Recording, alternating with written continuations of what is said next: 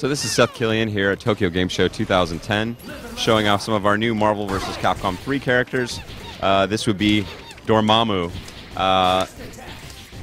eternal enemy of Doctor Strange. He's not quite the devil, he's a lot of things, but he's actually quite maneuverable in a lot of ways, but basically he's a sort of a keep-away type of character. So think of like a doll sim, or if you played Marvel vs. Capcom 2, Blackheart, definitely one of the inspirations. So you see a lot of portal type moves like this, which he can pull out in a variety of places on the screen, sort of near, medium, or far. This is Dark Hole, very good stuff there. That is indeed what it's called. I don't pick the names.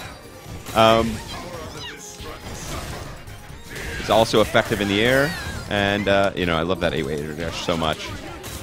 So there you see him leaving a little fire on the ground, which he's also able to call the portal there, very Blackheart-esque.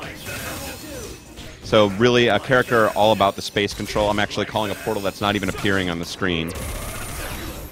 He's also got some great command normals. This one is just Toward and C will actually generate what we call a wall bounce, which you're able to combo after. So I can do things like, oh, well, I think I can do it. I'm causing the little fire on the ground there. You see what you ran into.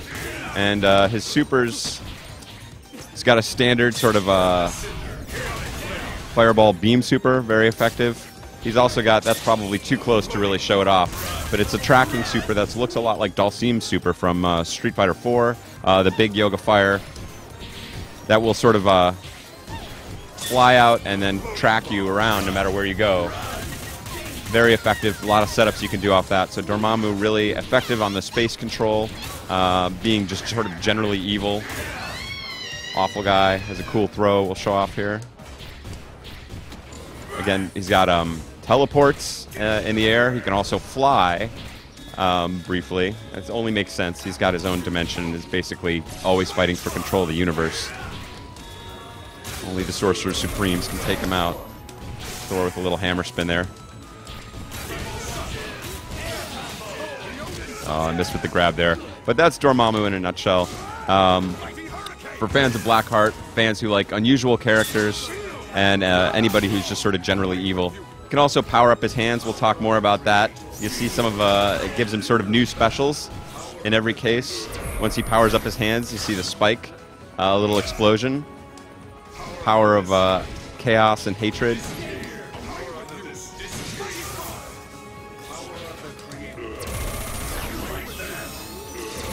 So he's got a variety of really creative specials that really help him control the entire screen effectively when used in concert with assists, which is really what Marvel vs. Capcom is all about, calling in assists and really getting that teamwork.